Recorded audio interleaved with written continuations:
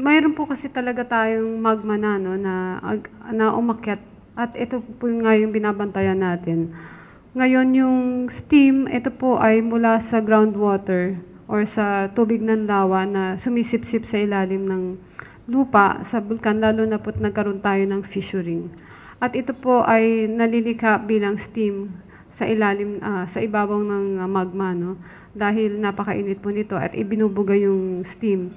So, nung mga nakaraang araw napansin po natin na ibsan po yung steam, ang maaari pong dahil sa nabarahan ang daanan, maaari din naman na naubusan ng sulfur dioxide yung ating yung ibabaw ng magma, kaya po bumababa. Pero dahil po ito lamang sa variation o pag-iiba-iba, sa palagay po natin sa groundwater o yung hydrothermal system sa ilalim ng bulkan, variations lamang po ito.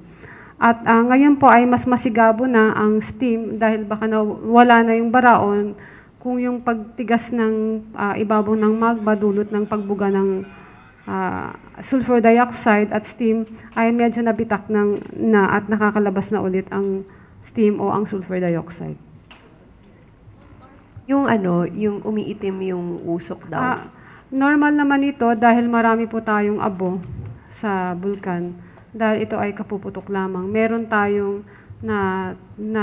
merong nadadala yung steam. Ang tawag po natin dyan sa volcanology na e-entrain, no? Meron tayong na e-entrain o natatangay na maliliit na abo sa singaw ng usok at ng steam, no?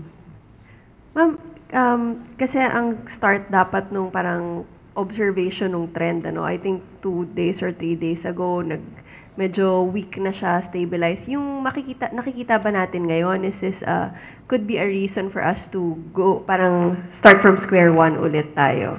Titingnan pa po natin, wala pa po tayong pagsukat ng ibang parameters, no? Inaantay po natin ang readings po natin ng sulfur dioxide ngayong umaga. Dahil sumigabo na naman ang pag-usok sa bunganga ng bulkan. So, malamang po meron po tayong makukuhang reading ng SO2. Nandiyan na rin po yung inaantay natin yung pagkalkula po ng ground deformation mula po sa ating team sa field. At titignan po natin kung ano pong mangyayari sa record ng lindol sa ngayong araw, no? So, titignan pa po natin. Thank you, Ms. Christine. Next question po from Ms. AC and then next po kayo, sir.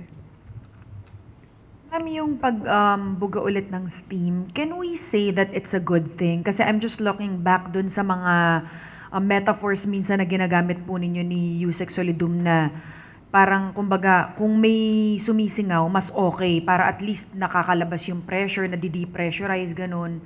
So is this a good thing para at least nabawasan ba yung chances ng malaking pagsabog since nadi-depressurize siya, ma'am? Hindi ko maalala na gumamit ako ng metaphor, no, para sa steaming.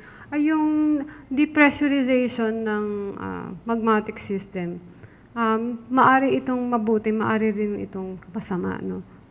Hindi natin pwedeng sabihin na porque ngayon ay nagsisteam na siya na naman ay mabuti yan.